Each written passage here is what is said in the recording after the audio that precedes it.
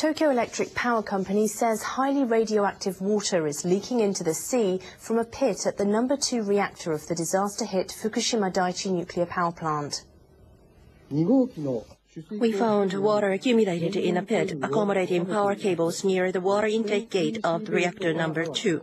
The water is contaminated with a radioactivity measured over 1,000 milisieverts per hour. In addition, a 20-centimeter crack was also found on the concrete wall of the pit. And through this crack, the water is leaking from the pit to the sea. TEPCO says water between 10 centimeters and 20 centimeters deep was found in the pit. TEPCO is planning to pour concrete over the crack to stop water from leaking. The company is also trying to find out how water got into the pit and how it is related to seawater contamination. TEPCO says it will start taking seawater samples at around 15 kilometers offshore to check the level of radioactive contamination in addition to the current sampling areas near the power plant.